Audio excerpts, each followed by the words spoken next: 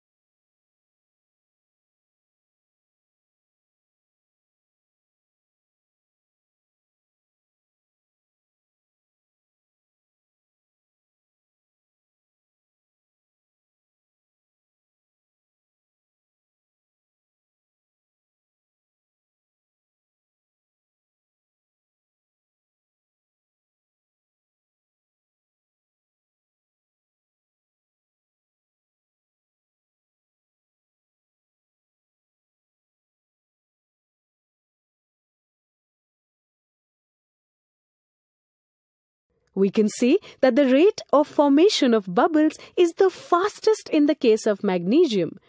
The reaction is the most exothermic in this case.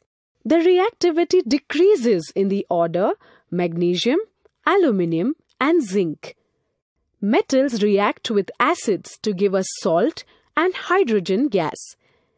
In the case of copper, no bubbles were seen and the temperature also remained unchanged. This shows that copper does not react with dilute hydrochloric acid.